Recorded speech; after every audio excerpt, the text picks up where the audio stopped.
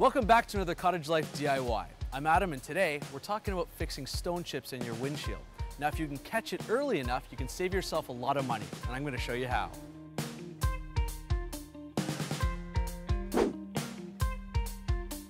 The first thing you're going to want to do is clean out any loose glass chips from around the crack. Then wipe the area clean with an alcohol swab. Once dry, peel the white side off the adhesive disc and place it over the center of the chipped area. Pressing down will ensure the removal of any air bubbles. Then peel the green backing away and press the gray pedestal down, forming a tight seal. Cut off the top of the resin tube and slowly squeeze its contents into the opening. Next, insert the syringe into the opening, making sure the plunger is pushed all the way down.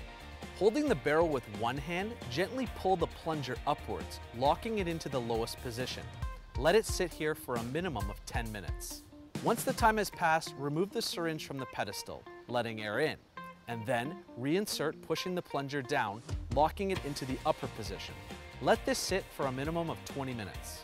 Now, remove the syringe and adhesive from the windshield. Use a razor to carefully unstick and lift the edges. Wipe off any excess resin. Using the remaining resin in the tube, carefully apply a drop to the damaged area before placing the curing strip over top. It's important to now move your vehicle to direct sunlight to complete the curing process. After 30 minutes, it is now time to remove the curing strip. Use a razor to remove any excess cured resin at this time. If you're looking for a quick and easy alternative for that stone chip, do it yourself.